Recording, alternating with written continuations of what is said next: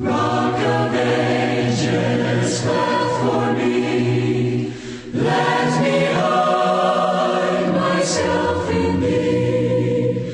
Let the water and the blood from thy riven side which flow be a sin the double cure.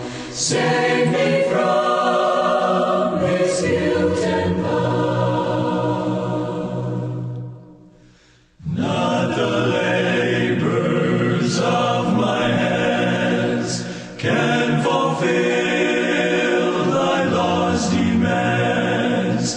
Could my zeal no respite know? Could my tears forever flow? All for sin could not atone. Thou must save, and thou alone. Nothing in my hand I bring, simply to thy cross I cling. Naked come to thee for dress, helpless look to thee for grace.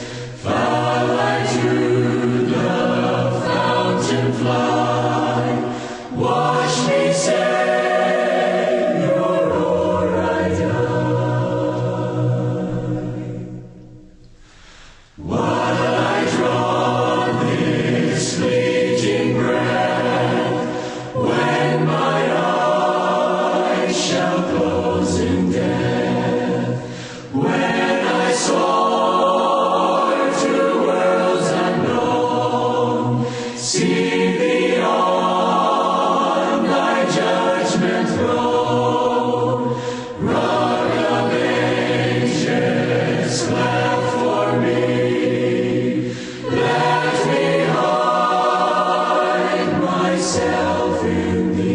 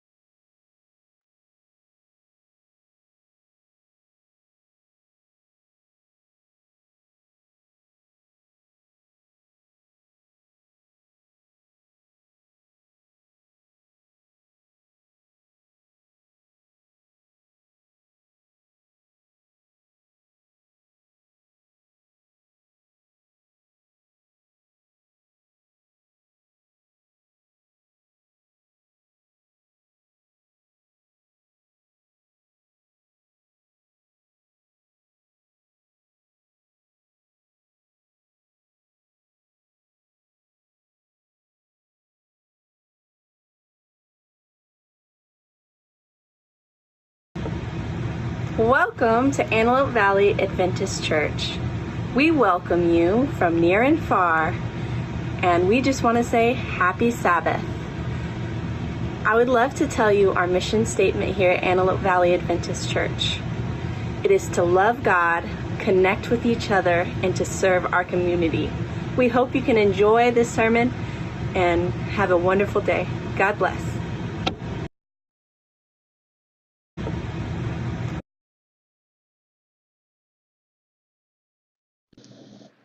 Happy Sabbath, church family.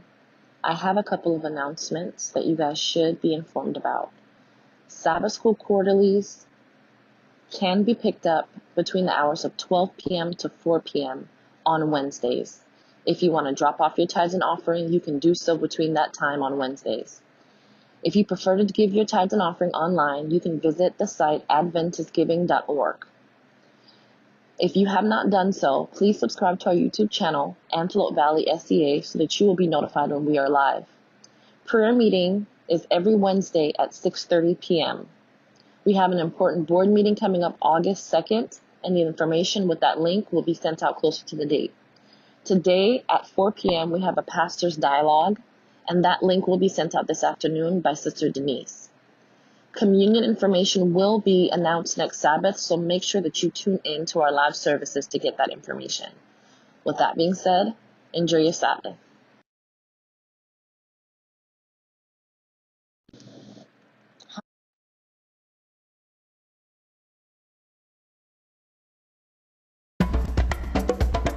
All the villagers raced to the airstrip, singing and dancing when mission pilot Gary Roberts landed at Saminka, a remote village in the Indonesian province of Papua.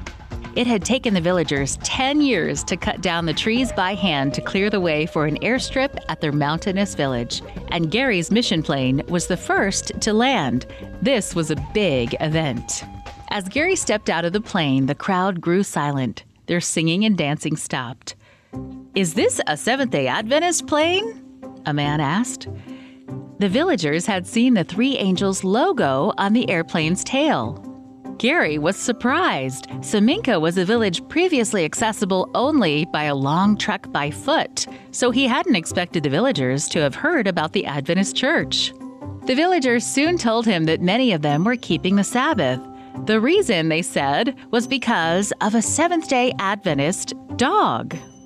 The story started several years earlier, just across the border in Papua New Guinea, when an Adventist pastor named Moses and a lay pastor named Darius had the same dream on the same night. In the morning, one said, "I had a dream last night." The other said, "I did too, but I didn't want to tell you." They both had seen an angel in the dream, and the angel said, "Go to Saminka." A few days later, the two men set off on the 3-day hike to Saminka.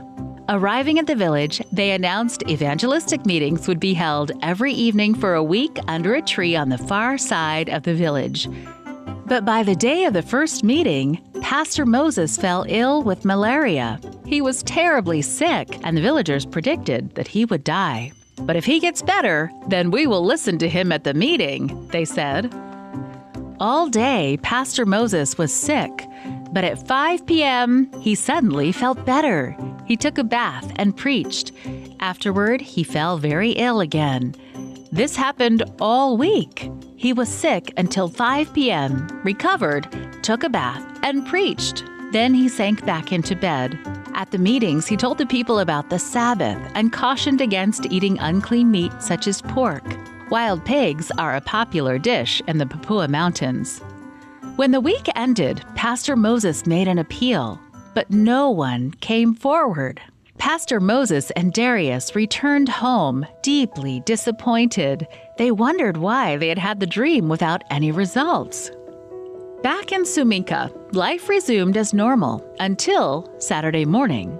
The village's best hunting dog, Dolby, got up and headed down the trail. His owner and other villagers thought he was onto something, so they followed. Dolby went to the tree where the missionary had spoken and sat down. The villagers thought that was strange. The next Saturday, Dolby did the same thing. He got up, walked over to the tree, and sat down. He refused to hunt on Saturdays. The villagers had noticed that Dolby had stopped eating pork, too. He refused to hunt for wild pigs and other unclean animals.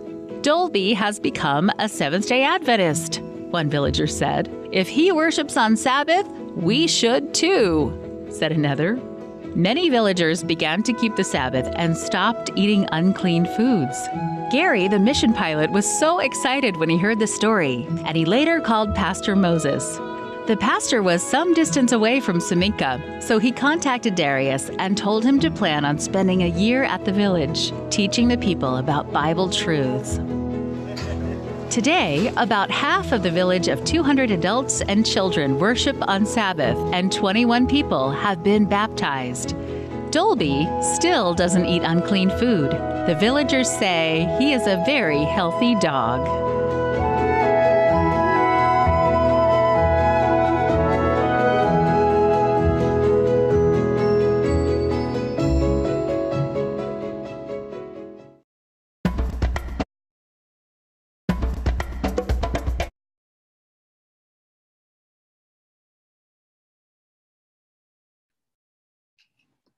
Good morning, church. I just wanted to give an intercessory prayer for this morning. Close your eyes and bow your heads. Dear Heavenly Father, thank you first for just waking us up this morning and giving us another day, giving us another Sabbath, another Saturday, dear Heavenly Father, to get it right and to get closer to you, dear Heavenly Father, and to perfect what you want us to be, dear Heavenly Father. I ask that you be with those that are sick and shut in, dear Heavenly Father. You know who they are. I ask that you bless their body, you heal their body, and keep those around them safe and protected, dear Heavenly Father. I want to thank you for keeping everyone safe that are out of town or visiting other loved ones, dear Heavenly Father. I ask for traveling mercies, that you bring them home safely and take them where they're going safely, dear Heavenly Father. I ask that you continue to be a blessing and a beacon in everyone's heart and in our mind, dear Heavenly Father. And I ask that we continue to follow your word, dear Heavenly Father, follow your will, dear Heavenly Father, and do your will. I ask that you be with those that are struggling with work and finances, dear Heavenly Father, or schooling or living arrangements and situations. I ask that you be with them, you guide them, you comfort them, dear Heavenly Father, and let them know that it's not over and that you are still protecting them, dear Heavenly Father. I ask for the rest of the day to be peaceful and restful for those that are taking in the Sabbath, dear Heavenly Father, and for those that aren't even. I ask that we can be a witness to someone out there and give our own testimony to show your greatness, dear Heavenly Father. And all these things I ask. In Jesus Christ's name I pray. Amen.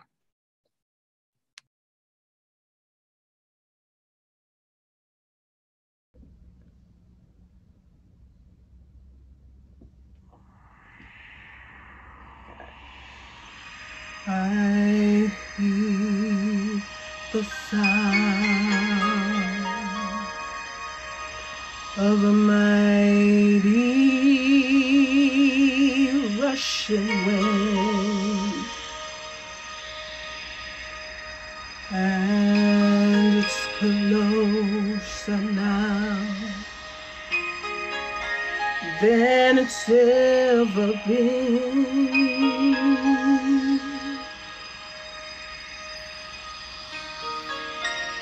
I can almost hear the trumpet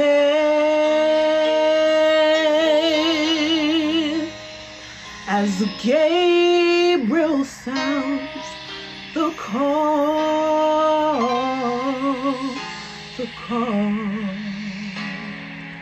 at the midnight cry. We'll be going home.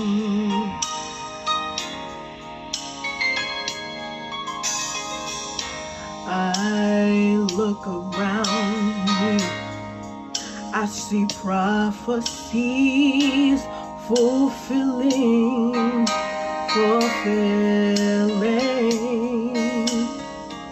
and signs of the times. They're appearing everywhere, everywhere. I can almost hear the Father saying, "Child, go tell my children, go and warn my children that at the midnight cry, we'll be going home." When Jesus steps out on a crowd to call his children, the dead in Christ shall rise to meet him in the air, and then those that remain, they shall be quickly changed, changed in a moment at the midnight cry. We'll be going home.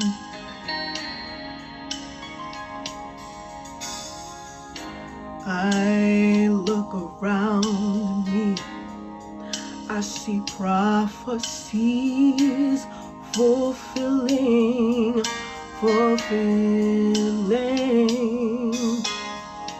and signs of the times, they're appearing everywhere, everywhere. I can almost hear the Father saying, child, go tell my children, better go and warn my children that at the midnight cry we'll be going home. When Jesus steps out on a cloud to call his children, the dead in Christ shall rise to meet him in the air. And then those that remain, they shall be quickly changed, changed in a moment at the midnight cry. Ooh, at the midnight cry,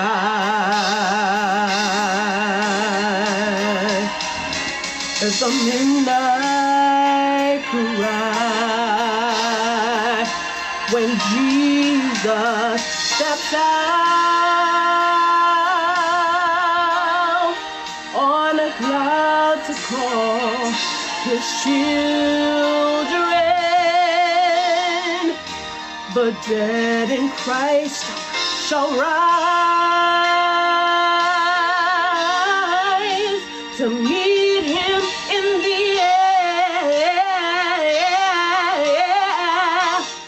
And those that remain,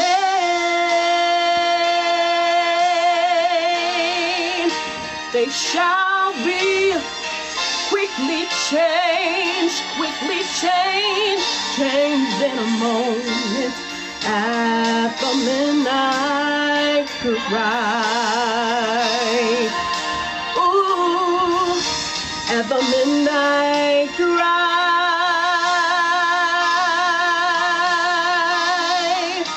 at the midnight cry,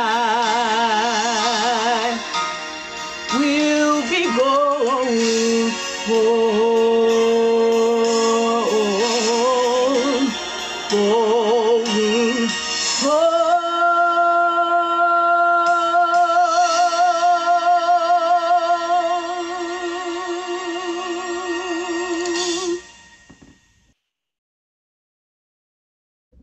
Amen, amen, amen. At the midnight cry, at the midnight cry. Happy Sabbath, church family. So good to be with you here again on this beautiful holy Sabbath day as we transition once again. Once again. If you notice, I'm not standing up. I am sitting down, relaxing. And so we're going to have a good time in God's word today as we continue on in the book of Revelation. Let's open up with the word of prayer. Father in heaven, Lord, we thank you so much just for being so good to us.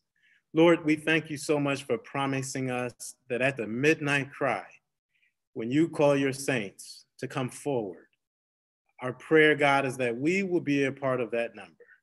But we thank you so much for giving us that opportunity to choose you, oh Father, even as you have chosen us. Lord, we have had a long week. Some of us, we've had a difficult week, a trying week, but we're here today. You have sustained us. You have kept us, protected us, provided food, clothes, shelter over our heads, oh God. And for that, we simply say, thank you so much, Jesus. Thank you so much for being our friend. Thank you so much for providing us your Holy Spirit. Thank you so much, Lord, for giving your holy angels to guard over our lives in our comings and in our goings. Now, O Lord, as we continue to study the book of Revelation, we ask you for your divine wisdom. We ask you, God, for your divine help. My prayer, God, is that you will remove all of the scales from our eyes and that we will be able to see, O Lord, what you see, and that we will go even deeper in our walk with you. Lord, we ask you for forgiveness of our sins. Cleanse us from all unrighteousness. Please settle our emotions, settle our conscience, Lord, whatever anxiety or worries that we may have, so that, Lord, we can experience the fullness of Jesus Christ. In this moment, we pray. Amen, amen, and amen. So good to be with you. Those of you watching on YouTube from California to New York to Florida, all over, we praise God for your presence. You know, over the last 7 Sabbaths, we spent journeying through Asia Minor at the 7 churches, and we were able to glean the strengths and weaknesses of these churches on earth. But something strange happens in Revelation chapter 4. We have this abrupt, I call it, transition from the city and church of Laodicea to heaven, from earth to heaven. We have this rough, in my opinion, transition. And we're going to look at Revelation chapter 4 and figure out what is taking place. But I want to give you some insight into what we're going to look at and what I believe is the theme of Revelation chapter 4. 4 sights that the Apostle John beheld. Number 1, he beheld the throne of God in Revelation chapter 4. Number 2, John beheld God himself sitting on his throne. And number 3, John beheld 24 elders and these 4 creatures around the throne. And number 4, John beheld several activities taking place around the throne.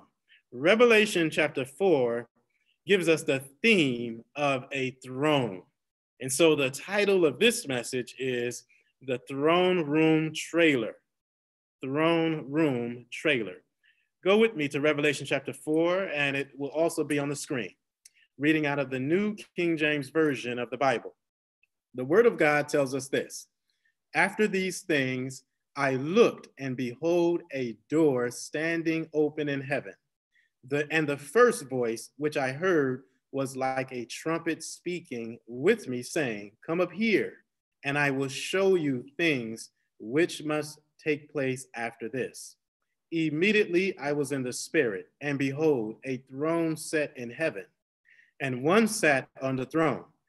And he who had sat there was like a jasper and sardius stone in appearance. And there was a rainbow around the throne in appearance like an emerald. Around the throne were, the Bible says, 24 thrones. And on the thrones, I saw 24 elders sitting, clothed in white robe, and they had crowns of gold on their heads. And from the throne proceeded lightnings and thunderings and voices. 7 lamps of fire were burning before the throne, which are the 7 spirits of God. Before the throne, there was a sea of glass like crystal, and in the midst of the throne and around the throne were 4 living creatures full of eyes in front and in the back. Scary. The first living creature was like a lion. The second living creature like a calf. The third living creature had a face like a man, and the fourth living creature was like a flying eagle. Verse 8. The 4 living creatures, each having 6 wings, were full of eyes around and within, and they do not rest day or night, saying, "Holy, holy, holy, Lord God Almighty, who was, who is, and who is to come." So they're praising God. They're worshiping God constantly, John sees.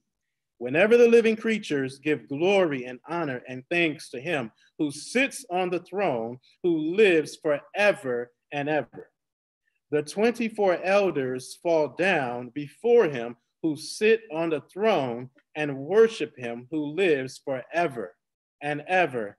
And they cast their crowns before the throne, saying, "You are worthy, O Lord, to receive glory and honor and power, for you created all things, and by your will they exist and were created." Look at all the adoration, adulation that they're giving to our Lord Jesus Christ. And here the Bible tells us that they are so caught up emotionally that they're just giving God glory. They can't even contain themselves physically. They're worshiping God. The Bible says they're throwing their crowns at the feet, at the throne of our God, our Savior. So then, the throne of God, God himself on the throne, the creatures who surrounds the throne, and the activities that take place around the throne. The Bible declares in Revelation chapter 4, verse 1, after these things, after what things? The 7 churches that John beheld, that John journeyed through, the Bible tells us that God takes him into the heavens. So he moves from earth to heaven. After these things, the Bible says, I look, John says, and I behold a door standing open in heaven. And the first voice which I heard was like a trumpet speaking with me, saying, "Come up here, and I will show you things which must take place after this." So here, this is what I want you to get just as we start this study. The Bible tells us that God opens up a door, and John sees that this door is open, and the voice tells John, "Come up because I have something else to show you." If you recall, last week we talked about the door, God closing doors, God opening doors. How do we know that God is leading us in our lives? How do we know when God is leading the church as a group, collectively, corporately? It is through one way, through doors that opens up and doors that are closed. Oftentimes, we are afraid to walk through doors because we are fearful of the unknown. Fear simply means false evidence appearing real. False evidence appearing real. We fear the unknown, therefore, we do not take risks for God. And when we don't take a risk for God, guess what? God will never take risks for us, and therefore our testimonies will continuously be dry because we are not moving by faith, but we are more so moving by our own futile wisdom and intellect and education and experience, and by sight and not by faith. And I want to encourage us, believers, that we must begin to walk by faith and not by sight. You can have 100 million questions about something, but it takes faith to step out to see what God is going to do. And when God opens up the door, it behooves us to move forward by faith and stepping out by faith so that we can see the windows of heaven open up. Yes. And so here the Bible tells us a door opens up and God is beckoning John to step through the door. You see, church, if we don't move by faith, we will remain in the same place for the next 20, 30 years. And so I want to encourage you, let's have faith. Let's trust God. You know, you can have 100 million questions and still you're not satisfied with all of the answers. You know why? Because you have little faith. And I want to encourage you that when God says step forward, when God opens up a door that no man can open up or could never open up, have faith. Maybe it's God speaking, because if it's not God's will, my friends, God will close that door. He will close that door. And so here the Bible tells us that John steps through. Come up here and I will show you things which must take place after this. Immediately I was in the spirit, and behold, the Bible says that John sees this throne set in heaven. Notice the verbiage. He sees this throne set in heaven. The key, the throne of God, the key and destiny and fate of everything that happens to us in this life is wrapped up in our understanding of the throne of God, wrapped up in our concept of the understanding of the throne. Okay, everything. The throne in Revelation chapter 4 is key to Revelation chapter 4. It is key to our understanding and what God is trying to tell us even today in 2020, July, as we move into the month of August. In fact, if you read with sensitive eyes and carefully, you will discover from verse 1 to the last verse of Revelation chapter 4, the word throne is written 14 times. How many times did I say? 14 times. What is 14 times? What does that mean? We know numbers mean something in scripture. We know that 7 represents completion, 7 represents perfection, 7 represents infallible, 7 represents to the infinity. So imagine 7 times 7, right? 14 times, right? 14 times to the infinity. 14 times. It's telling us something, my friends. God is trying to reiterate the power of his throne. He's signaling a message in this very word throne. Yes. So it occurs 14 times in the chapter of 4, and it is central to everything that takes place in this chapter. It is the theme of Revelation chapter 4. It stands in the heavenly throne room as an expression and symbol of God's sovereignty, of God's authority, and of God's majesty. We're talking about the throne, the first point. The first sight that John beholds is the throne. All things are oriented around the throne of God. John sees one, the Bible says, who actually sits on the throne. And he sees 24 thrones and 24 elders who are seated around the throne of God. So there are thrones that surround the throne of God. Are you with me?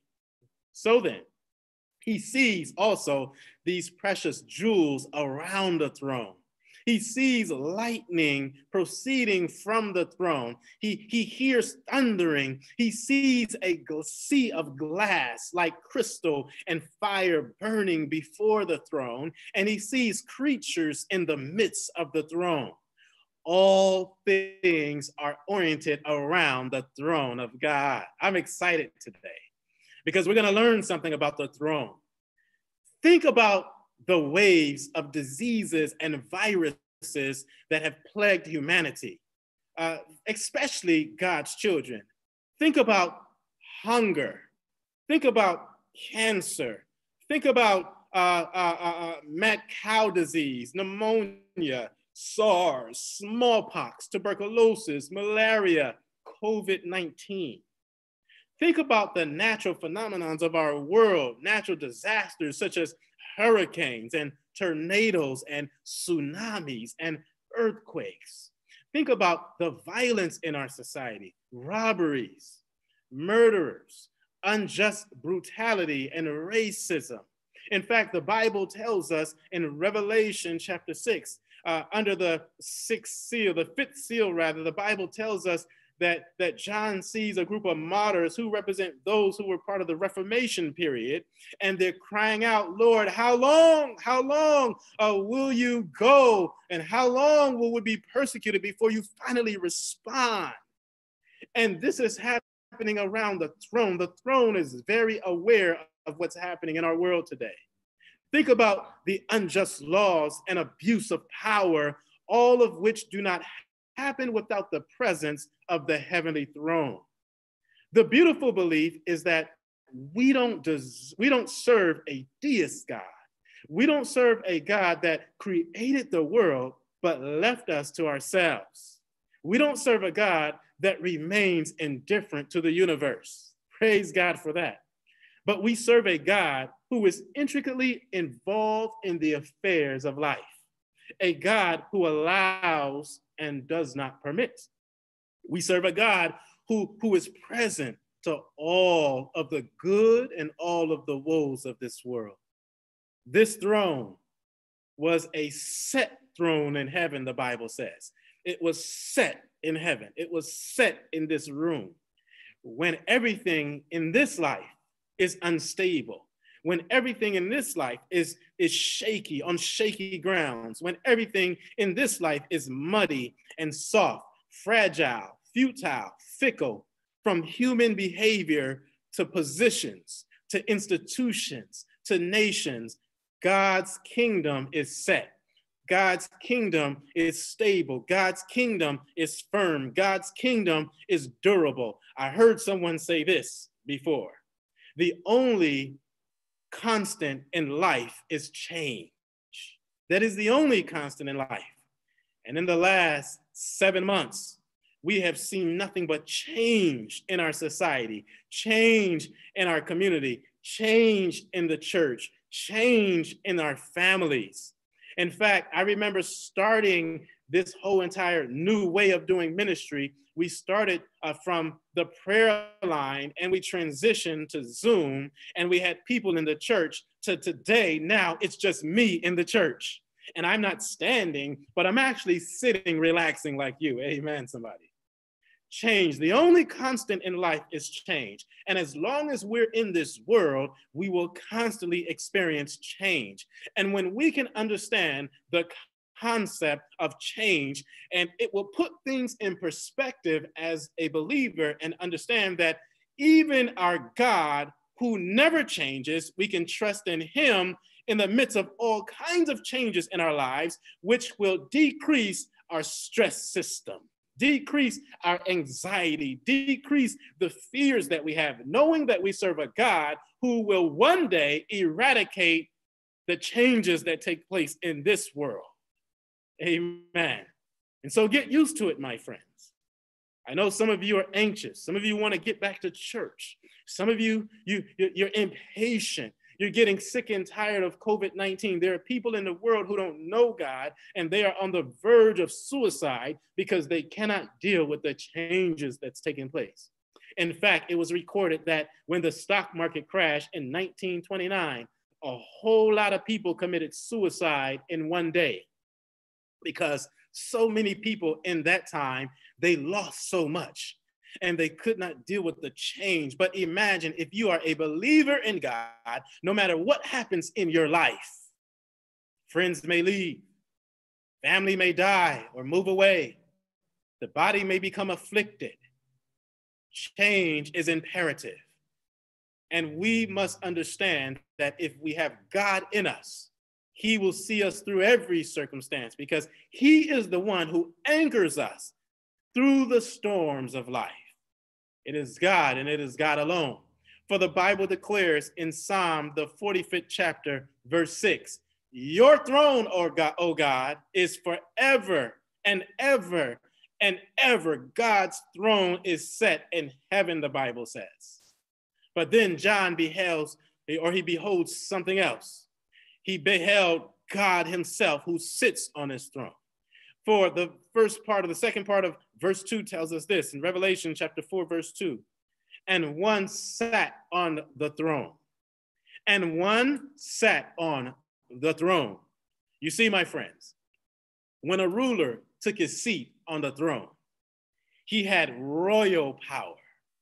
He had a scepter in his hand, and he was considered the ruler. Him sitting on a throne or his scepter in his hand, it was a symbolism of his rulership and power over his territory and over the people and over his army. Oftentimes, I wonder who is on the throne of our hearts when things don't go the way we plan them. Who is occupying our minds? Who is responsible for our behaviors when things don't go as we want them to go? In every successive generation, God has always had someone from humanity to behold his throne in heaven, to remind humanity that he is a God who sits high, but he looks low, and that his foundation is unshakable. From Moses to the prophet Micaiah, who claimed that he saw the Lord sitting on the throne, and all of the hosts in heaven standing by him on his right and on his left. So here Micaiah tells us that he saw God sitting on his throne. To Isaiah, another prophet who saw the Lord sitting on a throne, lofty and exalted in majesty. To Daniel, who saw God sitting on the throne, which saw God ablaze with flames, its wheel burning fire. I'm giving you scriptures, witnesses where God's men, they saw God sitting on his throne. Even to Ellen White, close to our generation, who witnessed 3 groups in heaven. She witnessed the first group, the 144,000, who stood around his throne in a perfect square. And then she saw a second group, the martyrs wearing purple, who stood around the 144,000 in a perfect square. But then she saw the great multitude, which no man or no woman could number, standing around the 144,000 and the martyrs around the throne of God. My friends, I'm here to tell you, in the 21st century, God sits on his throne and he sees everything that is going on. Nothing misses God. He sees it all, my friends. Yes. Revelation chapter 4 shows us that God is in control. That's why we ought not to fear. That's why we ought not to allow our anxiety to get the best of us.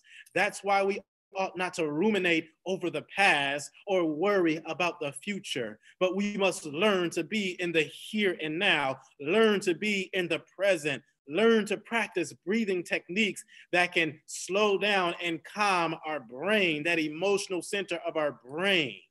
We must learn these simple naturopathic remedies and techniques that God has given mankind to help deal with our worries. When Jesus says, why take thought in tomorrow?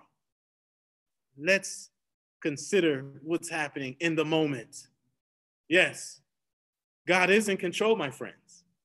The president of the United States of America is not in control. The CDC is not in control. Congress is not in control. The United States Supreme Court is not in control. The military, the different political parties, the elites of the world, the 3%ers, the Freemasonry, what some consider the Black Pope, or the Pope of the Catholic Church, are not in control.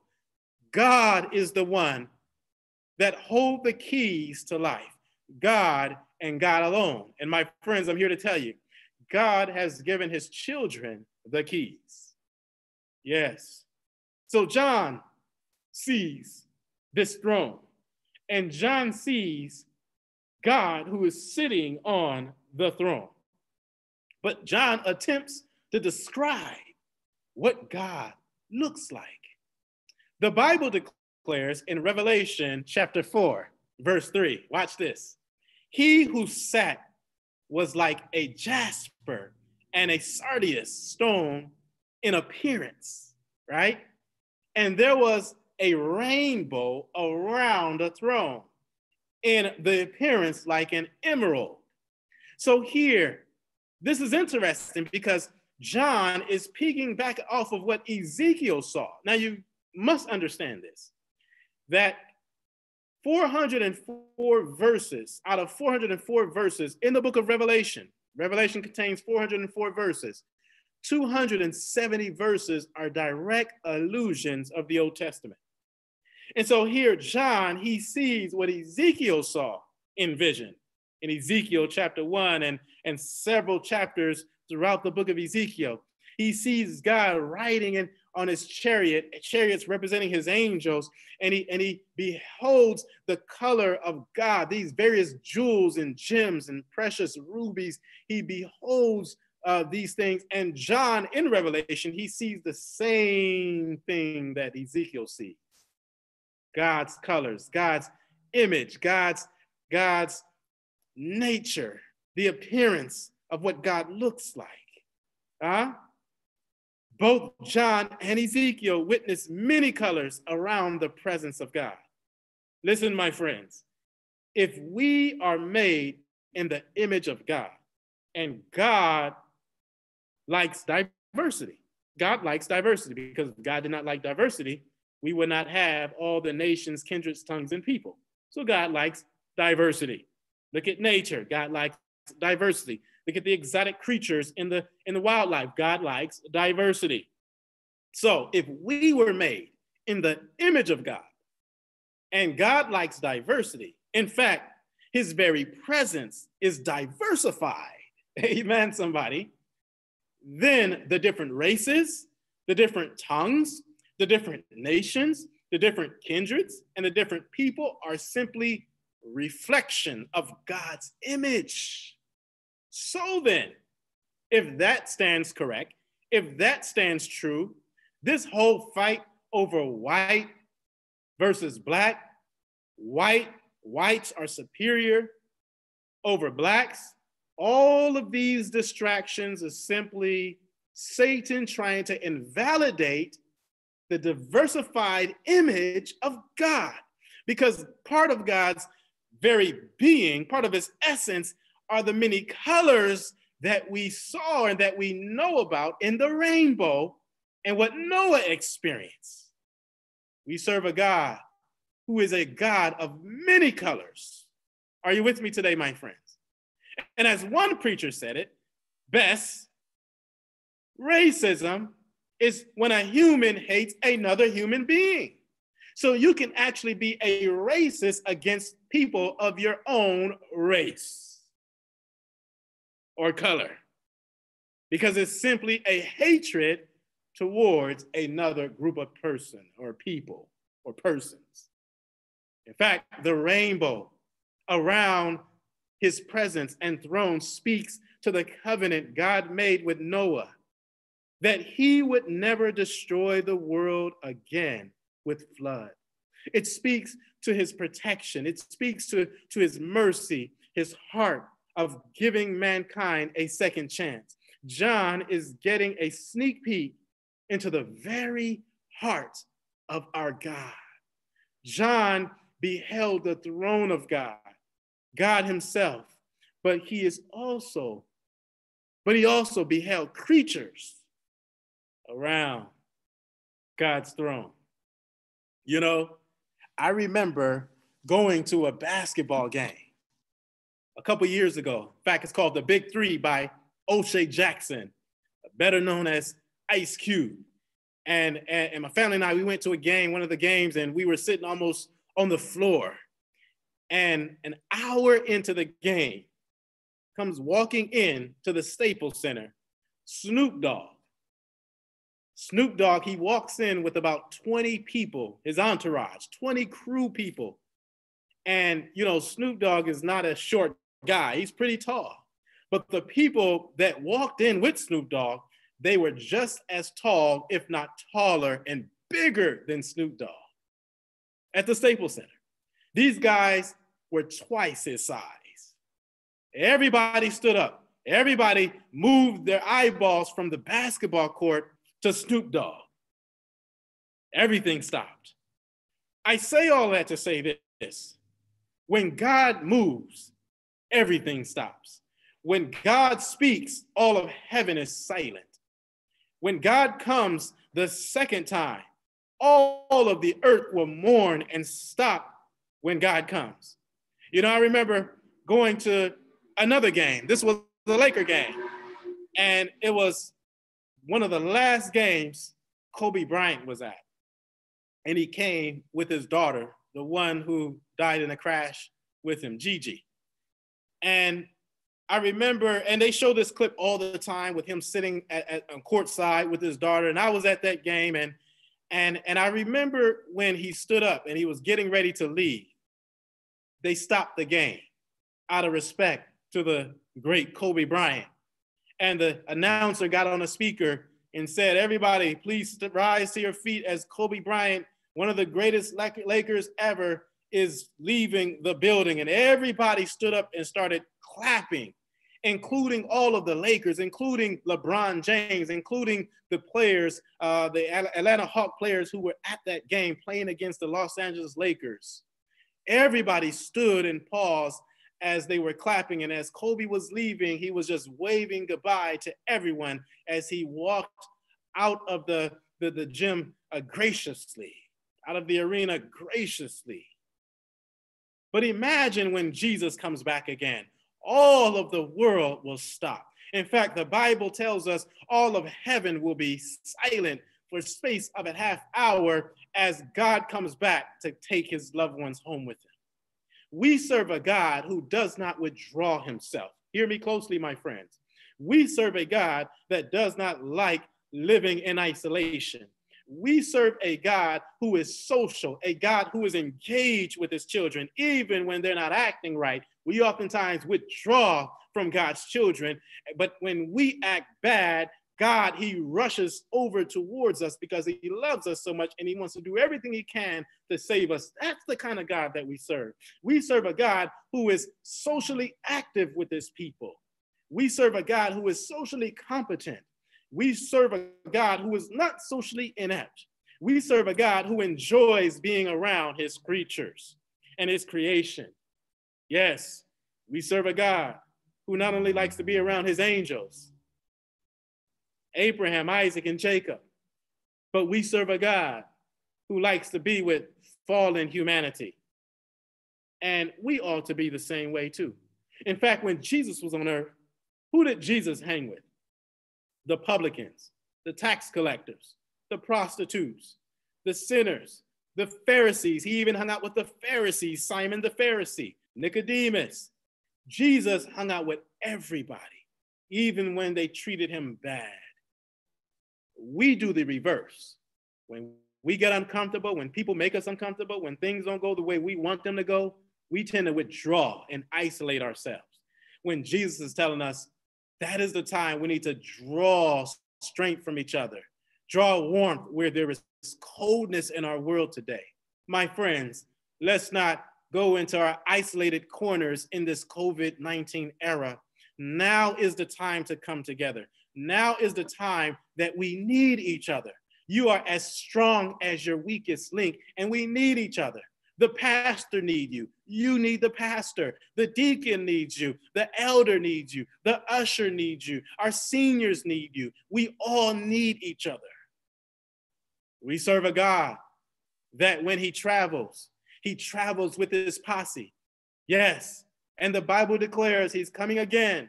And when he comes again, he's coming with an infinite number of his angels. All of heaven will be emptied and the earth will light up, the Bible says. It will remove itself out of its place, the Bible says in Revelation chapter 6. Earth will be shaking at its core when Jesus comes again. When he comes, the Bible declares, my friends, all will confess, all will bow. Land animals, sea creatures, the fowls of the air, all will recognize that he is the Prince of princesses. Yes, he is the King of royal dignitaries. He is the minister of all prime ministers. He is the president of all presidents. He is the Secretary of State of all secretaries and ambassadors around the world. Every knee will bow, the Bible says. Every tongue will confess. Buddha will confess. Mohammed will confess. Krishna will confess. The Dalai Lama will confess. The founder of Taoism, Laozi, will confess. Joseph Smith will confess. Every black man will confess. Every white man will confess. Every police officer will confess. Every politician will confess. Every straight man will confess. Every gay man will confess. Every lesbian will confess. Every heterosexual, every transsexual will confess. Every believer, every unbeliever will confess that he is Lord. Yes, and I can't wait for that day, my friends. So why not confess now? Why not? The Bible declares, as we move along, in verse 4 of Revelation chapter 4, the Bible tells us, around the throne were 24 thrones, plural, thrones. And on the thrones, I saw 24 elders sitting on these thrones. And they were clothed in white robes, and they had crowns of gold on their heads. Listen, my friends, God will be the one to put the gold on us. Amen, somebody. When he created Adam and Eve, he created Adam and Eve in his image. And what lit them up was God's presence and God's glory. But since sin, we have been trying to light ourselves up. We have been trying to add to God's creation and add to God's image.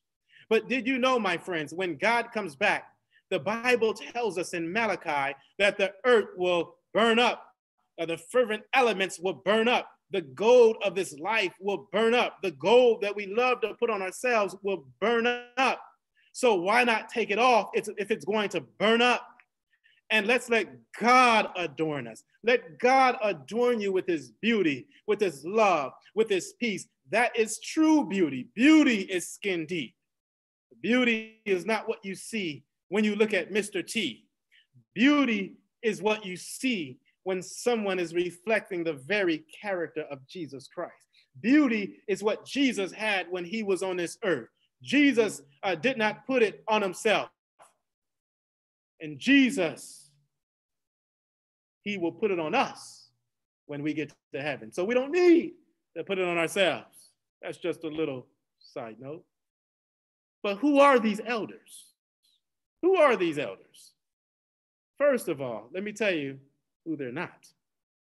These elders are not angels, as some may believe, because angels, they're never called elders in the Holy Bible. And you won't find that even in Jewish literature. No, you won't. Angels are never described as sharing God's throne. In fact, the Bible declares all those who overcome will sit with him on his throne. We don't never find a place in scripture where it says angels sit with God on his throne. No, no, no. But rather angels, they stand in the presence of God. But here the Bible declares that God's children and these 24 elders, they are sitting on God's throne. And the Bible says that anyone who overcomes, as we learned last week, they will sit with God on his throne. So we know that angels are not called elders, and angels they don't sit on God's throne. Number 3, angels don't really wear white, as we have seen in pictures and how we've described them to look and be. In fact, the white garment that we find in this passage, the white garment symbolizes the faithful people of God on planet Earth. The white garment consistently refers to God's faithful people. In fact, go with me, and you don't have this on the screen, so just go with me to Revelation chapter 3. Let me show you some passages. In Revelation chapter 3, and notice what the Bible says in verse 4. Speaking about that dead church Sardis, it says this: you have a few names, even in Sardis, who have not defiled their garments, and they shall walk with me in white, for they are worthy. Right? So notice the Bible says they have not defiled their garments. He who overcomes shall be clothed in what? White garments. And I will not blot his name out of the book of life. So here, the Bible says that those who overcome will be found wearing white garment. Let's look at verse 18. The Bible says, I counsel you to buy me gold refined in fire, that you may be rich, and white garments, that you may be clothed, that the shame of your nakedness may not be revealed. So here, the Bible tells us that white garment represents clothing from shame. Okay, let's look at another passage, Revelation chapter 6. Notice what the Bible says in Revelation chapter 6, verse 11. The Bible says, then a white robe was given to each of them, and it was said to them that they should rest a little while longer. So here the Bible says, when they died in Jesus, they were sealed with a white garment. White garment simply means character, character, character. And I can give you more scriptures. We can go on and on and on. But the point here is this: white garment represents the character of Jesus Christ that God's children on earth are manifesting to all of the world's unfallen and the unfallen world, the earth, that is. Number 4, the elders wear golden crowns. There is nowhere in scripture where it says angels wear crowns. There is nowhere in scripture where it says angels wear crowns of victory. If you study the Greek language, in the Greek, crown in this context, it comes from a Greek word, Stephanos, which means victory, which simply means you have overcome something. Now, there are two main Greek words for crown. In the English, we just have crown. But in the Greek, we have a variation. And this is the advantage of studying the original language. So you have diadem and you have royal. Diadem rather, and Stephanos. Diadem represents royalty. So when Jesus comes back again, the Bible says in Revelation, and he has a crown on his head, that crown is not a Stephanos crown. It's not a victory crown. It's a crown of royalty. It's a crown of power that he is King of Kings and Lord of Lords.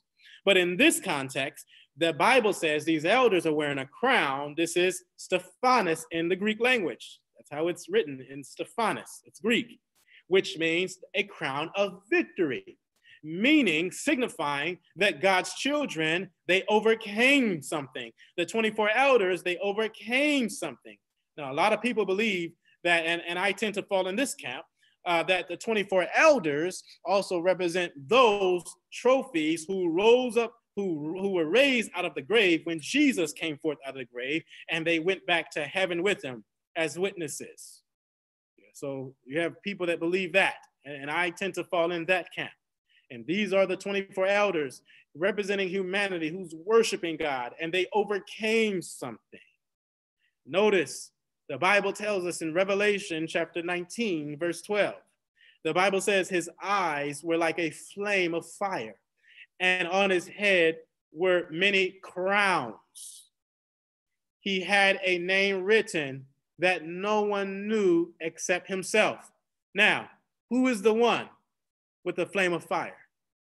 Who is the one that had many crowns on his single head? Who is the one that did not know what was written on the crown except the man himself? That's Jesus Christ. And in the original language, it doesn't say Stephanos, it says diadem, which is royalty. So here in Revelation chapter 4, where the Bible is talking about the 24 elders and they have crowns, that's Stephanos, that's victory because they overcame something. So these 24 elders represent humanity, not angels. In fact, the Bible tells us in 1 Thessalonians, because, for Stephanos, you have many names or many associations that's attached to this victory crown. For example, 1 Thessalonians, you can write this down. 1 Thessalonians chapter 2, verse 19.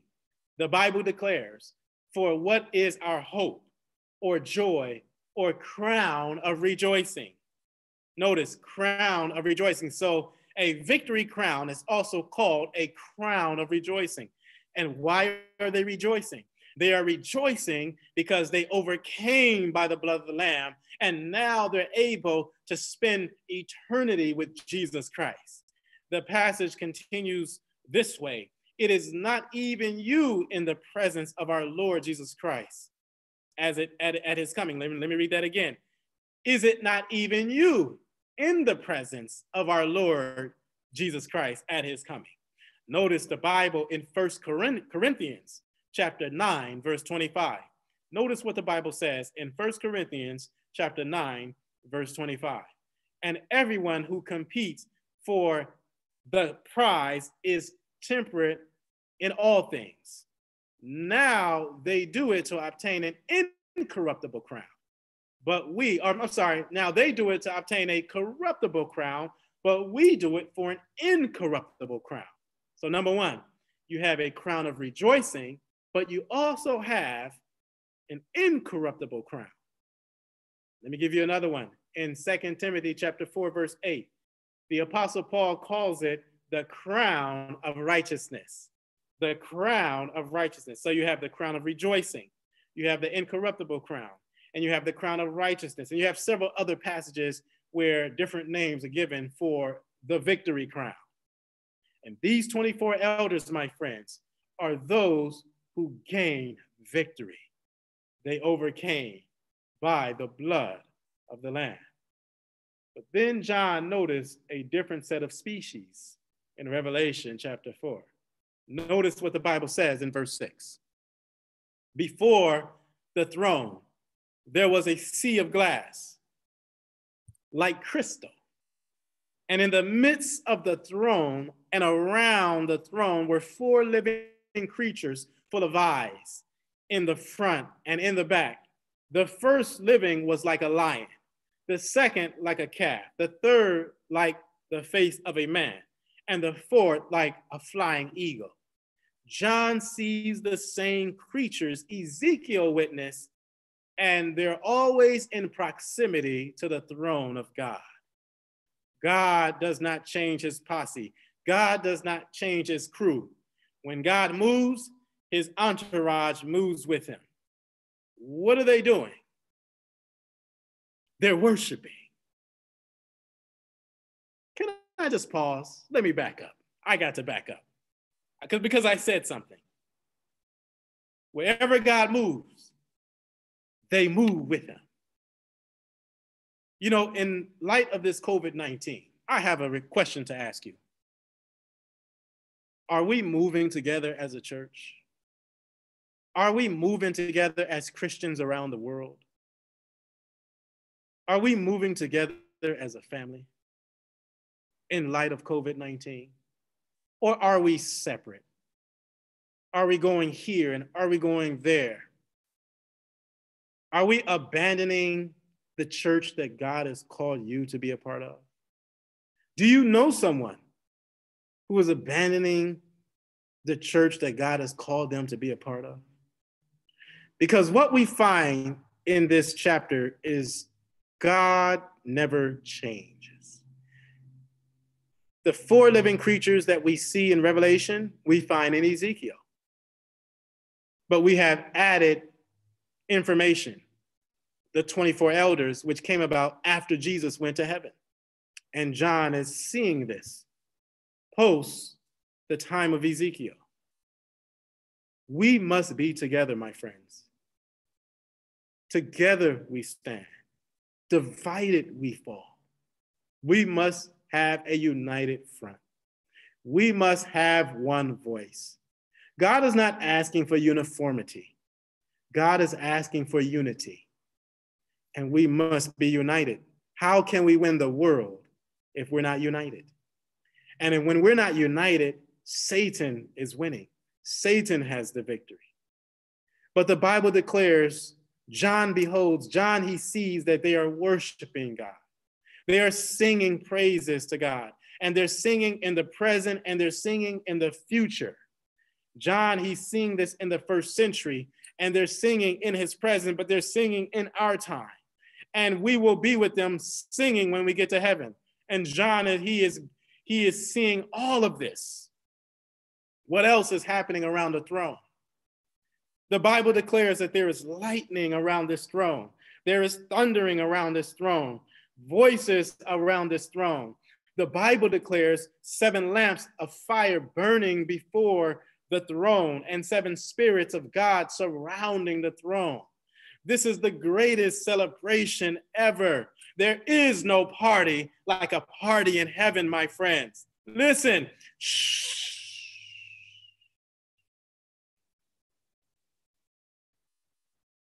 Don't say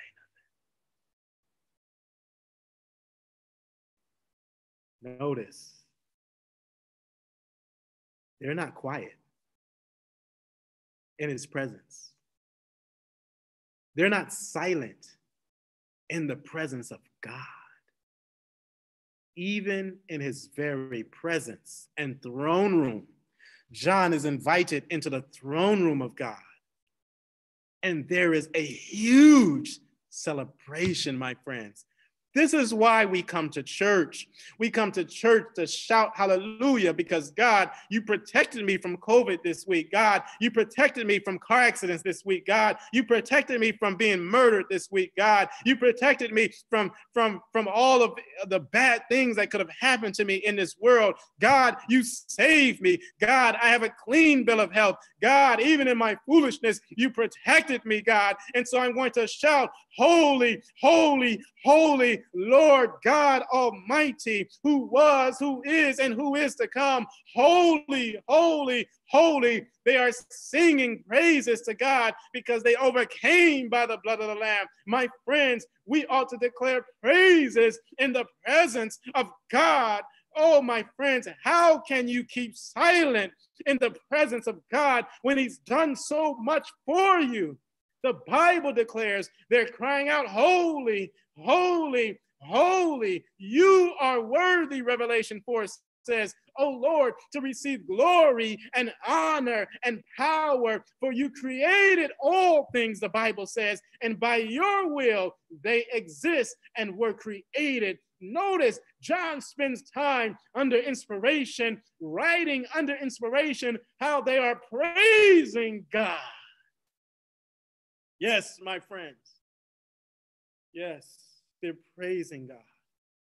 And let me tell you, you all know, if you live in the Antelope Valley area in California, there was a murder that took place across the street from this church last week, Wednesday, after 1 a.m. in the morning.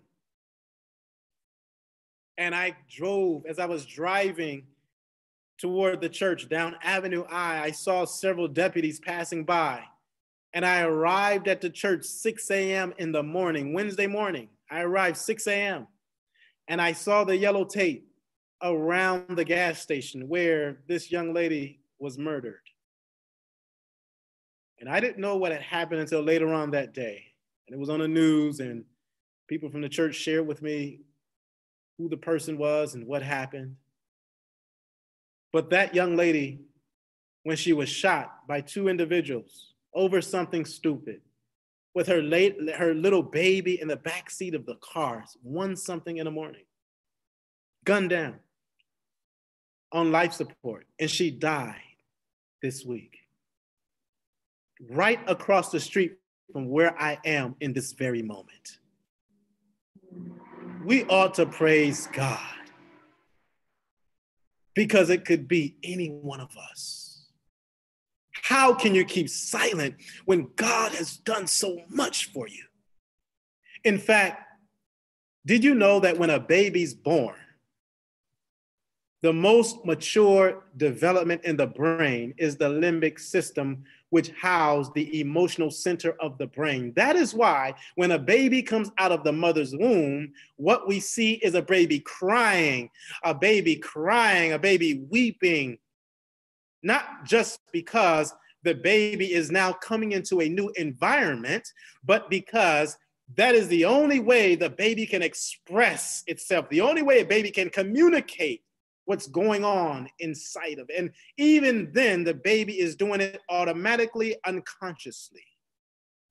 We are born as emotional creatures, which means we ought to learn how to connect our emotions with our cognitive state, which means we should never deny our emotions and what we're experiencing. We live in a society where we come down hard on our kids, and then we develop it as adults in controlling our emotions. Now, we should control our emotions, but understand what I'm saying in context.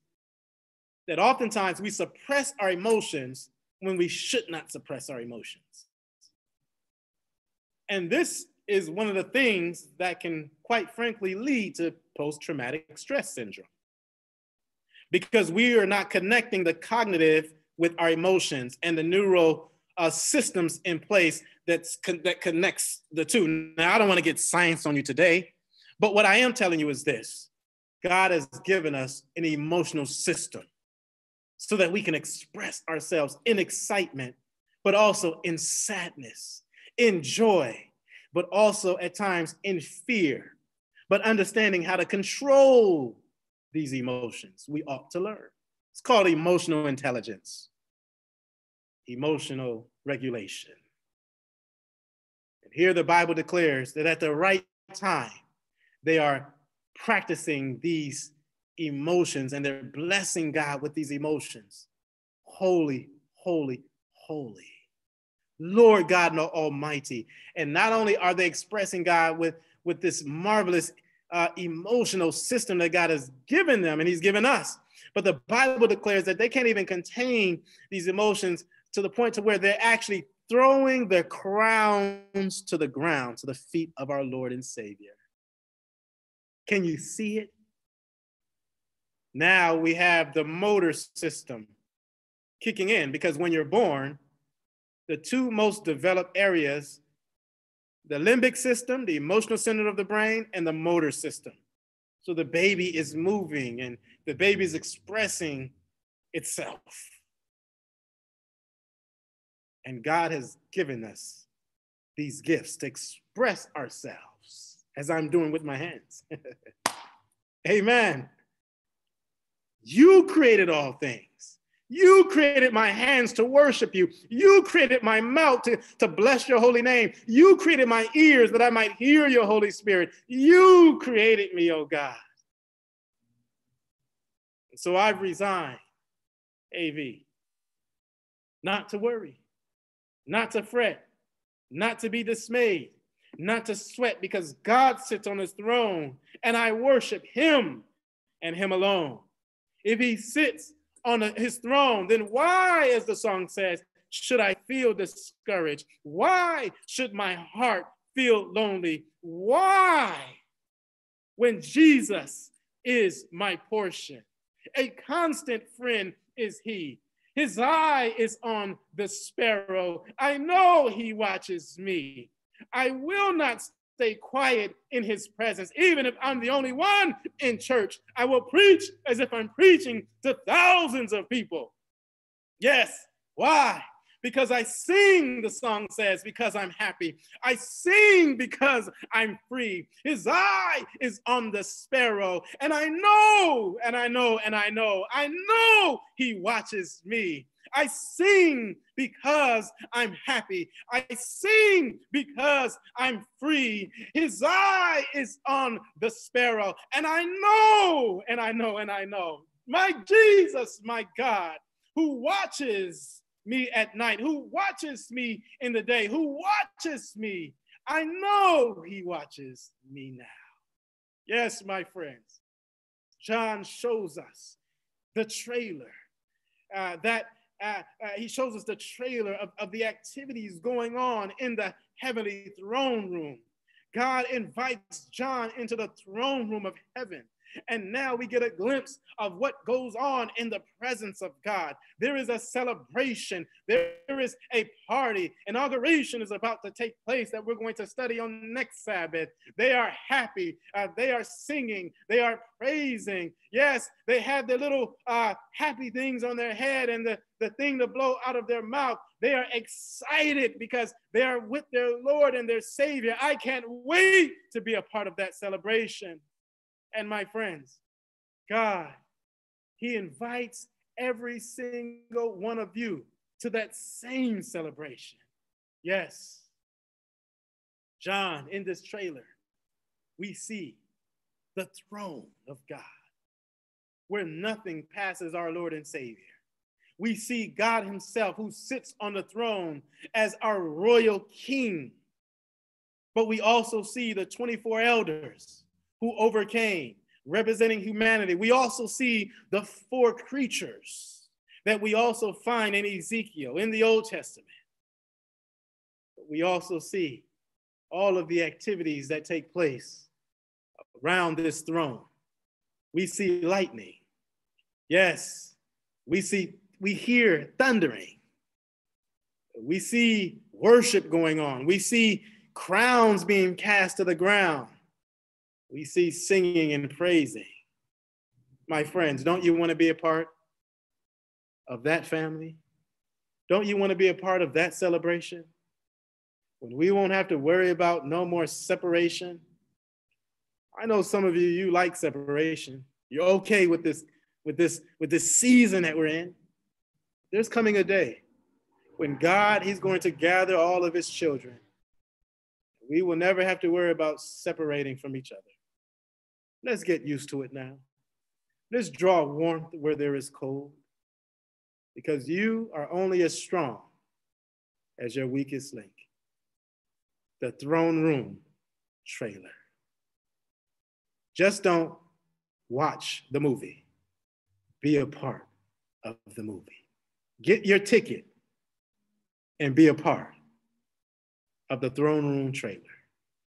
Amen. Father in heaven, Lord, we bless your holy name. Lord, I'm so excited today because you have shown us a glimpse of the Throne Room trailer. Everything that we go through in this life, everything that has happened in our world from the beginning of time, from Adam, it has not been missed by your throne, the presence of your throne, and the presence of God himself. Lord, thank you so much for that. Because now we can have confidence in you to know that nothing passes your sight, nothing passes your mind. We don't serve a deist God, but we serve a God who is intricately involved in the affairs of humanity. And so I pray for every single believer that may be going through something, and I know there are some going through something.